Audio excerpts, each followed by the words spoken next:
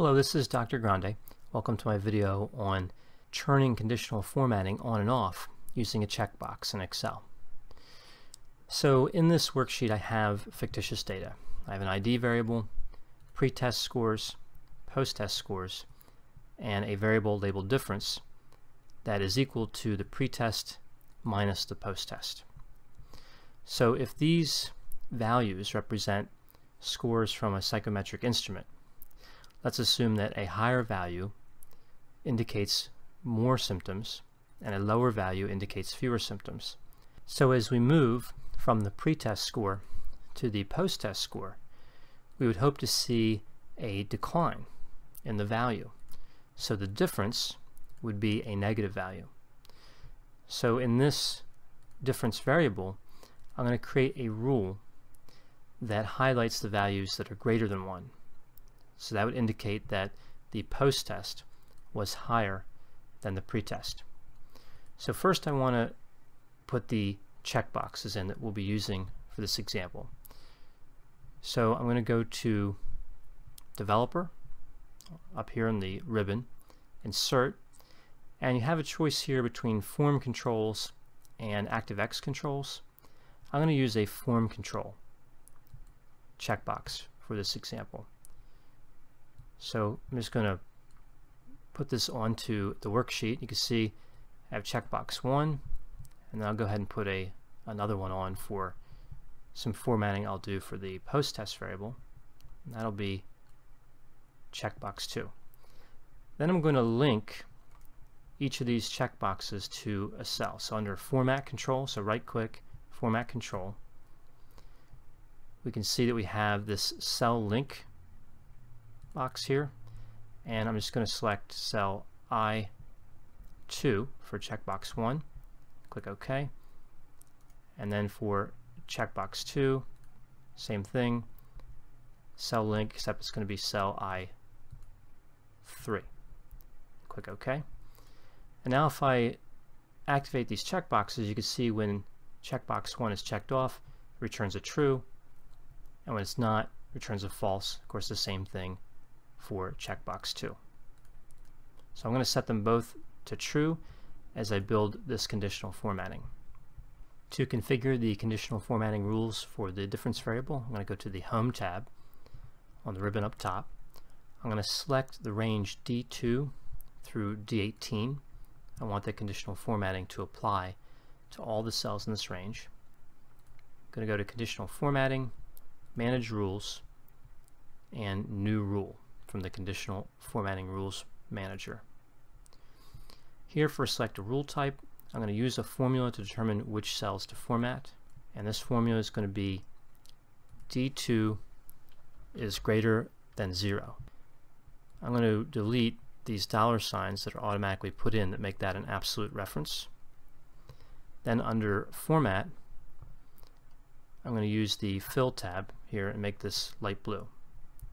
Click OK, and then click OK. And you can see we have the Conditional Formatting Rules Manager again. Formula D2 is greater than 0 and applies to D2 through D18. Click Apply. And we can see that all of the cells that had a value greater than 0 are now highlighted in blue. For the post-test variable, I'm going to set up a similar type of conditional formatting, except in this example, let's say that a post-test of 40 or greater would be something we want to have highlighted. That would be a cell that we want to have highlighted. So again, I'm going to select the entire range, then go to Conditional Formatting, Manage Rules, New Rule, use a formula to determine which cells to format, and again for format values where this formula is true, I'm going to select C2. This is going to be greater than or equal to 40. And again, I'm going to make this a relative reference by deleting the $signs that are put in there automatically. Here for the format, again using Fill, I'll just make this red, click OK, click OK here, and I want to apply this rule clicking apply in the bottom right, and here we can see all the cells with a value greater than or equal to 40 are highlighted in red. So I want to be able to turn off each of these conditional formatting rules independently using these two checkboxes that I put in here to the right. So let's first take a look at the difference rule. Right, so this rule highlights a cell if the value is greater than 0, and I want to tie it to this first checkbox. So under conditional formatting, go to Manage Rules and select this rule and click Edit Rule. And here, looking at the original formula, equal sign D2 is greater than 0, I'm going to start this right after the equal sign with the AND function, then a parenthesis, and then after the D2 is greater than 0, a comma, and set I2 equal to true. So now both of these conditions have to be satisfied in order for this formatting to take place. D2 has to be greater than 0, and I2 has to be true. Click OK, and apply this rule, and because this is already set to true, nothing here will change. Click Apply, OK. You can see all of the same cells are still highlighted. The conditional formatting is still in place. I click the checkbox.